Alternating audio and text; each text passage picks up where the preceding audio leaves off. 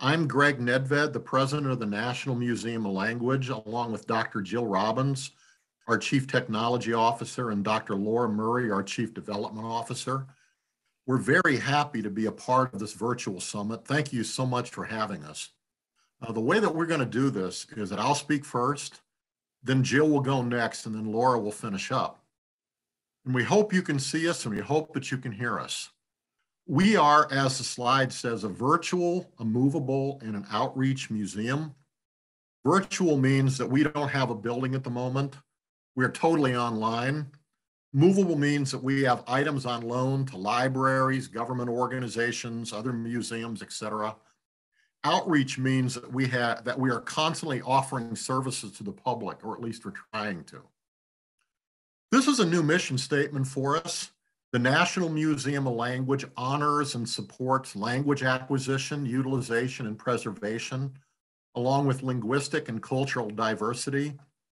Through our outreach activities and online resources, we celebrate the magic and beauty of human communication. The idea for our museum originated in the early 1970s, 1971, according to the screen, when a National Security Agency linguist, Dr. Amelia Murdoch, decided that she wanted a museum dedicated to language that was free of government control. She took this on into retirement along with some colleagues of like minds. And in 1997, 1998, the National Museum of Language was officially born. We opened our doors to the public in 2008 in College Park, Maryland, in close proximity to the University of Maryland, although we were not officially affiliated with the university at all. At the time, we were one of the very few museums anywhere, and certainly within the United States, that was dedicated to languages across the board. We attracted both national and international attention at the time. In 2013, we made the strategic decision to close our doors and become totally virtual. There were hardly any totally virtual museums anywhere in 2013, so we went from being a unique museum in one way to being a unique museum in another way.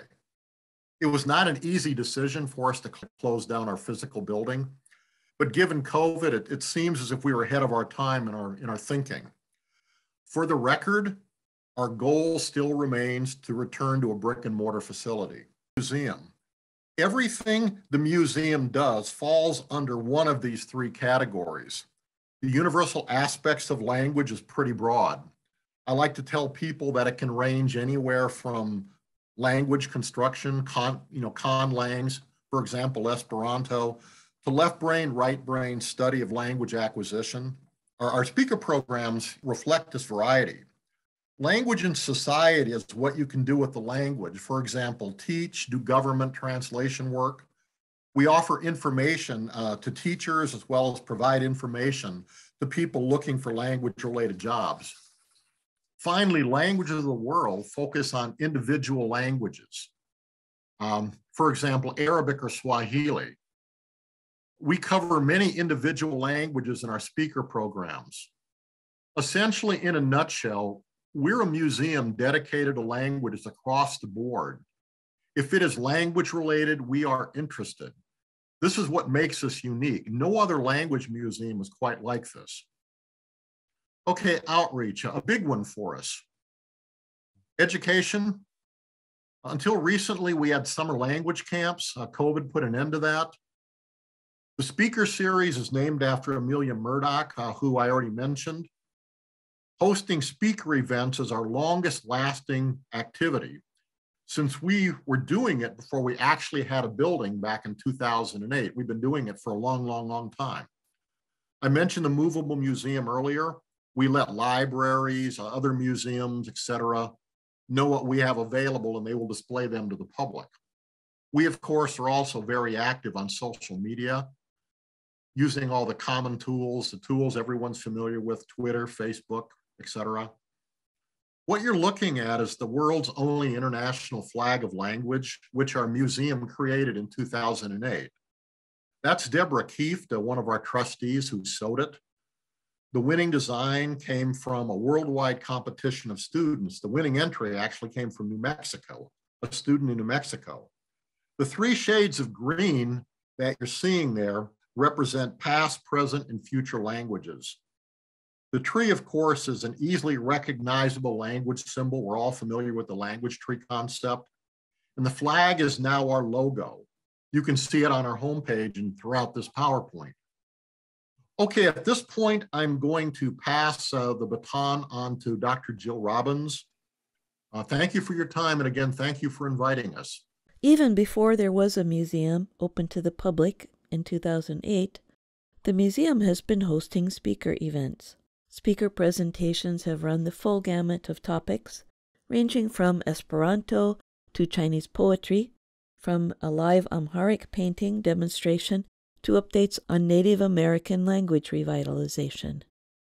We have been virtual for the past 2 years, but hope to move to hybrid events soon.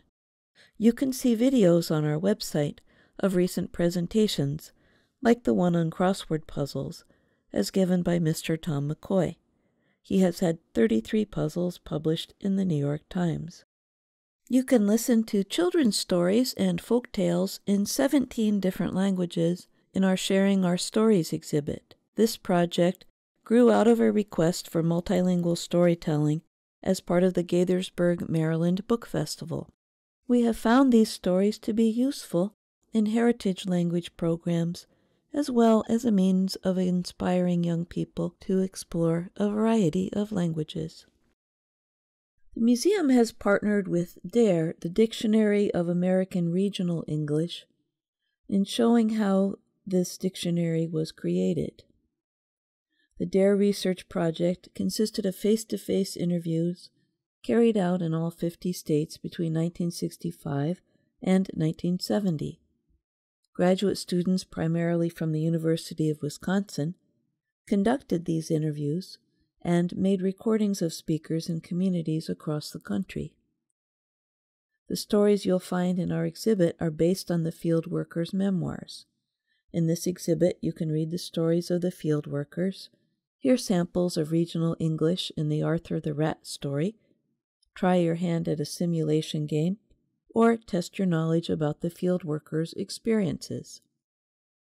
We are pleased to share a weekly podcast on how the Spanish language is used in Puerto Rico. It is delivered in the Spanish language, and the creators, our trustee, Dr. Louise Green Rodriguez, and Dr. Aida Verni Vargas, will be presenting at the annual conference of the American Association of Teachers of Spanish and Portuguese in San Juan, Puerto Rico, in July. The Philogelos, typically translated as the Joker, or the one who loves laughter, is an ancient Greek collection of approximately 265 jokes. Dating to the 4th or 5th century of the current era, it typically bears the title of the world's oldest surviving collection of jokes. Our associate and Latin teacher, Linda Thompson, created these cartoons from the collection, and you can listen to some of them in a video in which Catherine L. Bradshaw reads them in ancient Greek. Hello, everyone. It's a real pleasure to be here and have the opportunity to share information about our museum with all of you. I'm going to discuss for a few minutes our newest exhibit called The Power of Poetry, Resisting Injustice with Language. And as you see, we have poetry from quite a few countries, 14 countries right now. Those are in green on the map, and a number of languages. And all the poems are related to social justice themes such as authoritarianism, colonialism, gender issues, economics, and identity issues. And we present the poems again in a bilingual fashion, similar to the Sharing Our Stories exhibit. The poems are presented in the original language, in text, and in voice, so you can hear them. And we also have English translations.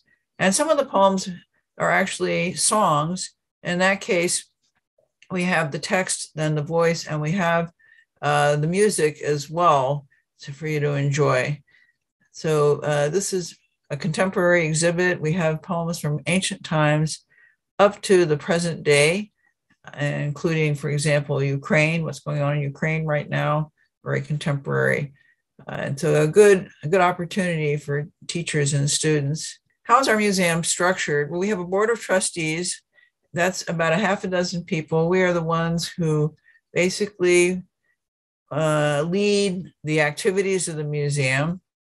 We have associates who were former leaders of the museum and are not involved on a day-to-day basis, but do assist us as needed. And then we have a National Advisory Council of well-known language experts from around the country who also give us advice and support us in that type of way. So we get a lot of help.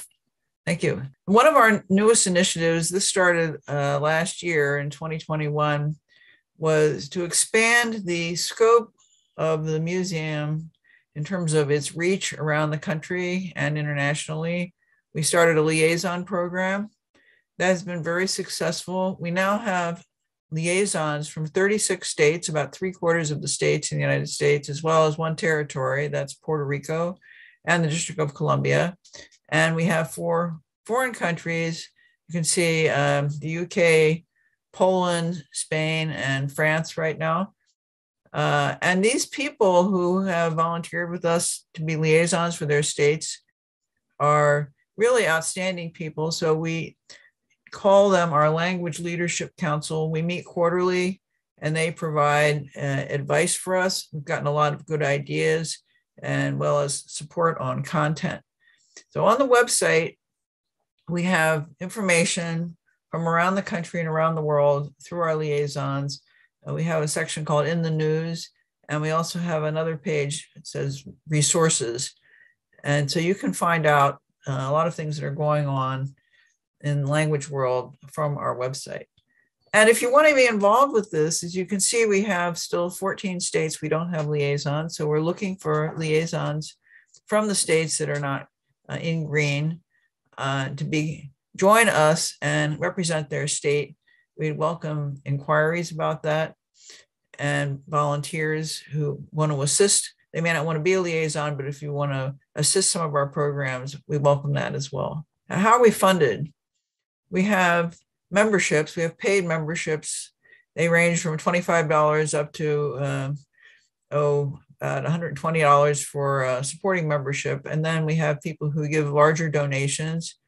We also apply for grants.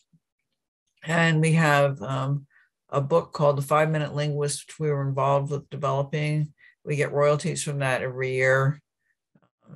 So our biggest grant so far was called a SHARP grant. And this was money from the federal government funded through the American Rescue Plan of 2021. And they had a carve out for supporting humanities in that grant. And we were fortunate enough to get a $10,000 grant, which for us is a lot of money, but to help us with our programs. We generally rely on volunteer efforts. It's one of our challenges. We have great volunteers, but it's also limiting and relying on grants and memberships that we don't know how many we're going to have from year to year. It's sporadic. So we need to have a stronger and more stable source of funding in order to continue to build out our programs. Space is an issue because we don't have a physical space, but as Jill mentioned, we are initiating a collaborative arrangement with the public library system of Prince George's County, Maryland, which is going to allow us to use some space in one of their 15 branches. It's a large system to have some activities. So this will be a step forward for us. So our future plans, as I mentioned, we're trying to secure stable funding. And what will we do with that funding? Well, we'd like to hire some museum professionals to help us with our programs. Right now we have professional language specialists. All of us are involved, have had deep experience in learning languages, teaching languages, managing language activities, but we don't have museum backgrounds per se. So that would be a great support for us. We're also forming national and international partnerships. We mentioned the liaison program. So in addition to liaisons from states, we're developing partnerships with other national organizations such as the American Translators Association, the National Foreign Language Center, and some others. And we have international partnerships with some museums around the world, such as the Canadian Language Museum, and there's a Mundo Lingua in Paris, and some other organizations that we have a partnership with, although it's not formal relationships. We're continuing to build out new exhibits. You mentioned the poetry exhibit. Another exhibit we're working on, which is not quite ready, but will be a lot of fun for people once it's up there, is a virtual cruise to Puerto Rico. This is going to be a really exciting exhibit. It'll be like getting onto a cruise ship, and then you have the opportunity to take shore excursions through the website, which will take you around to see some really interesting places in Puerto Rico, as well as experience the culture, learn more about their foods, their music and arts, and issues in Puerto Rico. We think it's important to highlight Puerto Rico. It is a part of the United States, but it's a part where main language is not English. So how can we work together? Well, as we mentioned, through our liaison program, we're interested in attracting more liaisons so we can completely fill out this map. So people who are interested in working with us are welcome to contact us at info@languagemuseum.org. There's our website there. And if you want to be involved with the museum, but don't want to take on the responsibility of being a state liaison, we have a lot of volunteer opportunities to participate in our exhibit development.